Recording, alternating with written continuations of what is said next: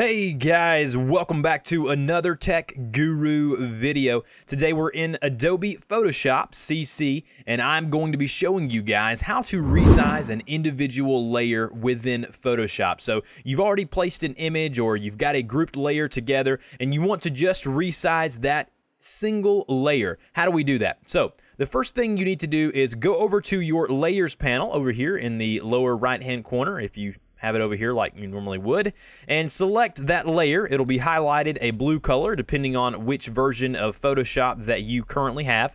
Once it is highlighted, I'm going to go up to where you see Edit, go to Edit, and then go down to Transform. You'll see Transform here. The one right above it is Free Transform. Click on that. Now you can go to Transform and do a few things here, but if you go to Free Transform, that will bring up the resizing box and will allow you to move it around, and not only move it around, but resize that individual layer. So again, go over to the Layers panel, select or highlight that layer, go up to the Edit option here, down to Free Transform, click on that, and that will bring up the resizing options there for you. Hopefully this tutorial was helpful. If it was, go ahead and help me out by clicking on the thumbs up or like button down below. Subscribe to my channel for more great content, tech reviews, tech tutorials, whatever it may be. Let's just have fun together. Subscribe, and I will see you guys next time.